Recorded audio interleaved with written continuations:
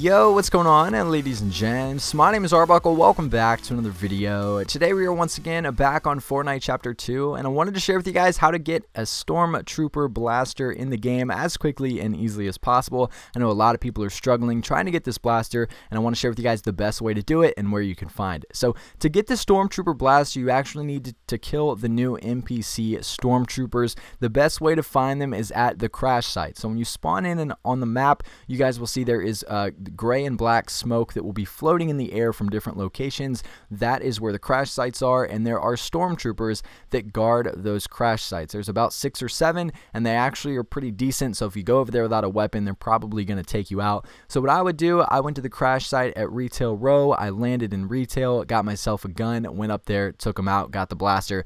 They dropped the blasters. The biggest issue right now is competing with other players that are trying to do this. So I would try to take it slow.